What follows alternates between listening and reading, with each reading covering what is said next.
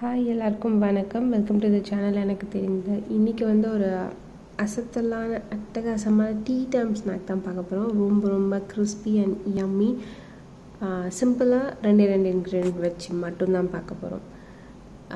நம்ம சேனலுக்கு first time வரீங்கன்னா வெல்கம். வீடியோஸ் பார்த்துட்டு உங்களுக்கு பிடிச்சிருந்தா மறக்காமல் சப்ஸ்கிரைப் பட்டனை கிளிக் பண்ணிக்கோங்க. பக்கத்தில் இருக்க பெல் ஐக்கானை கிளிக் பண்ணி ஆல்ன்ற ஆப்ஷனை செலக்ட் பண்ணிக்கோங்க. அப்போ நான் அப்லோட் பண்ணுற எல்லா வீடியோஸும் உங்களுக்கு உடனே நோட்டிஃபிகேஷன்ஸாக கிடைக்கும். இந்த வடைக்கு நம்ம வந்து 1 கப் அளவுக்கு புழுங்கல் அரிசி பாயில்ட் ரைஸ் எடுத்துக்கலாம். அது கூட வந்து 1/2 கப்புக்கும் கொஞ்சம் அதிகமாக வந்து துவரம் பருப்பு எடுத்துருக்கேன். இது ரெண்டுத்தையும் நல்லா சேர்த்து 2 டைம் போல் வாஷ் பண்ணிவிட்டு 2 to 3 மணி நேரம் வந்து ஊற வச்சிடுங்க. இது வந்து அந்த காலத்தில் பாட்டி வந்து வீட்லேயே பருப்பு உடைக்கும் போது நோய் பருப்பு மிச்சம் இருக்கும், நோய் அரிசி இருக்கும், அது வச்சு தான் வந்து செய்வாங்க. இப்போ நம்ம நல்லதையே உடைச்சி செய்யலாம். 2.5 மணி நேரம் ஆச்சு. நல்லா வந்து அரிசியும் பருப்பும் ஊறிருக்கு. ஸோ லன்ச் முடிச்சுட்டு நீங்கள் ஊற வச்சிங்கன்னா ஈவினிங் வந்து ஸ்நாக்கு கரெக்டாக இருக்கும். இது நீங்கள் அரைச்சிட்டு அடை மாதிரி கூட ஊற்றி சாப்பிடலாம். இப்போ இதை வந்து தண்ணி வடித்து எடுத்துகிட்டு நம்ம மிக்ஸி ஜாரில் சேர்த்து அரைக்க போகிறோம். இது கூட சில பொருட்கள்லாம் சேர்க்க போகிறோம். வாங்க என்னென்னு பார்க்கலாம். இஞ்சி ஒரு 3 துண்டு, பூண்டு ஒரு 3 பல், கூடவே வந்து காஞ்ச மிளகாய் சேர்க்குறேன். இந்த ரெசிபிக்கு காஞ்ச மிளகாய் மட்டும்தான் நல்லாயிருக்கும். மிளகாய் தூள் இல்லை பச்சை மிளகாய் எதுவும் சேர்க்காதீங்க. நல்லா காரமாக ஏற்ற மாதிரி சேர்த்துக்கோங்க. அரிசி பருப்பு சேர்த்துட்டு இது கூட வந்து ஒரு 1/2 டேபிள் ஸ்பூன் அளவுக்கு சீரகம் சேர்த்துக்கோங்க. நல்ல வாசனை, உடம்புக்கு ரொம்ப நல்லது. அது கூட நம்ம பருப்பு சேர்த்து சாப்பிட்றதுனால நம்ம கேஸ் ப்ராப்ளம்லாம் ப்ரிவெண்ட் பண்ணுறதுக்காக கொஞ்சமாக பெருங்காயத்தூள், கூடவே தேவையான அளவு உப்பு, இது எல்லாத்தையும் சேர்த்து நல்லா வந்து அரைக்க போகிறோம். அதுக்கு முன்னாடி இன்னொரு விஷயம் இருக்குது.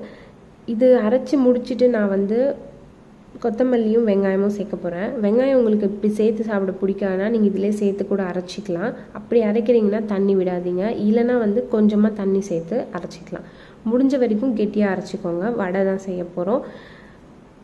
ரொம்ப அரையில அப்படின்னா கொஞ்சமாக 1 டேபிள் ஸ்பூன் போல் தண்ணி சேர்த்துக்கலாம். அரைச்சி எடுத்தாச்சு. இந்த மாதிரி கன்சிஸ்டன்சி இருக்கணும், திக்காக. தொட்டு பார்க்குறதுக்கும் வந்து கொஞ்சம் நரன்னு இருக்கணும். அப்போ தான் வந்து வடைக்கு நல்லாயிருக்கும். நீங்கள் இந்த மாவு மீந்துச்சு அப்படின்னு நினச்சிங்கன்னா நீங்கள் அதை நல்லா இன்னொரு வாட்டி அரைச்சிட்டு நைஸாக அரைச்சிட்டு நைட்டு அடை மாதிரி கூட ஊற்றி டின்னருக்கு வச்சுக்கலாம். ரொம்ப நல்லாயிருக்கும். கூட ஒரு சிம்பிள் தேங்காய் சட்னி வச்சு சாப்பிட்றலாம். இப்போ இதை கலந்துட்டு நம்ம வந்து வடை செய்ய ஆரம்பிச்சிடலாம். உப்பு காரம் செக் பண்ணிக்கோங்க. உப்பு ஓகே, காரம் வந்து பத்தலைன்னா நீங்கள் காஞ்ச மிளகாய் 1-2 அடித்து பொடி பண்ணி கொஞ்சமாக சேர்த்துக்கோங்க.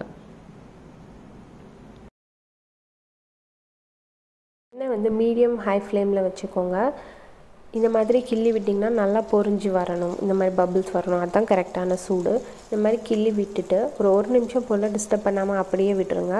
அது நல்லா ஒரு சைடு வந்து மிதந்து வரும். அதுக்குள்ளே நீங்கள் திருப்பி போட்டிங்கன்னா வந்து உடஞ்சிரும், இல்லைனா அந்த மாவு சாஃப்டாக இருக்கிறதுனால அதோட ஷேப் மாறிடும்.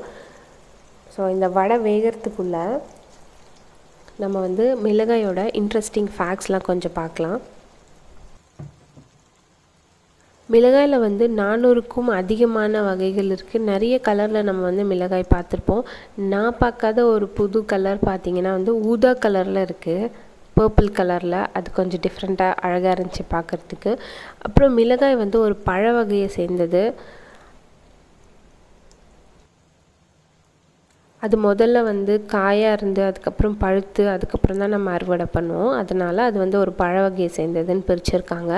மிளகாயோட காரம் பார்த்திங்கன்னா பாலூட்டி வகைகளுக்கு மட்டும்தான் வந்து அதோட காரம் தெரியும். பறவைகள் அதுக்கப்புறம் பூச்சிகளுக்கெல்லாம் அது தெரியாது. ஸோ அதனால் மிளகாய் வந்து அதுங்க சாப்பிடும். நம்ம வந்து அளவுகோல் இருக்கு இல்லையா, கிராம், கிலோகிராம், மீட்டர், அந்த மாதிரி ஒரு விஷயத்த ஒரு மாதிரி அளப்போம். அந்த மாதிரி மிளகாயோட காரத்தை அளக்கிறதுக்கு ஒரு மெஷரிங் யூனிட் இருக்குது. அது என்னென்னு பார்த்தீங்கன்னா SHU அப்படின்னு சொல்லுவாங்க, ஸ்கோவில் ஹீட் யூனிட்ஸ் அப்படின்ட்டு. ரொம்ப இன்ட்ரெஸ்டிங்காக இருந்துச்சு எனக்கு அது படிக்கும்போது. ஸோ உங்களுக்கு இதெல்லாம் பிடிச்சிருக்கும், புதுசாக இருக்கும்னு நம்புகிறேன். இப்போ ஆல்மோஸ்ட் வந்து நம்மளோட வடை ரெடி ஆகிடுச்சு. இந்த வடை பார்த்திங்கன்னா நிறைய வந்து உங்களுக்கு எண்ணெய் இழுக்காமல் நல்லாயிருக்கும். இந்த மாதிரி எல்லா சைடும் நல்லா கோல்டன் ப்ரௌன் ஆகிட்டு உள்ளேயும் நல்லா வெந்திருக்கும். இந்த டைமில் ஒரு 5 நிமிஷம் போல் இருந்தீங்கன்னா வந்து கரெக்டாக ரெடி ஆகிடும். ரொம்ப ரொம்ப ஈஸி அண்ட் சூப்பரான ஒரு நம்மளோட பாரம்பரிய ரெசிபின்னு கூட சொல்லலாம். கண்டிப்பாக ட்ரை பண்ணுங்கள். ட்ரை பண்ணிவிட்டு உங்களோட கமெண்ட்ஸை மறக்காமல் எனக்கு போஸ்ட் பண்ணுங்கள். சீக்கிரமாக இன்னொரு நல்ல வீடியோவில் மீட் பண்ணலாம். பாய் பாய்.